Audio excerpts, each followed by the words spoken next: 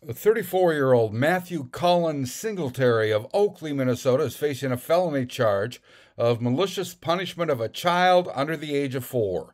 According to court records, on May 19th, the mother reported alleged abuse to her 2-year-old after a visitation with the child's father, Singletary.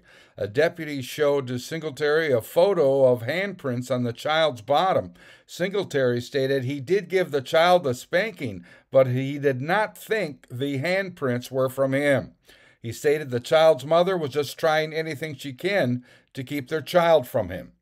I'm Neil Carlson reporting for iNewZ.TV.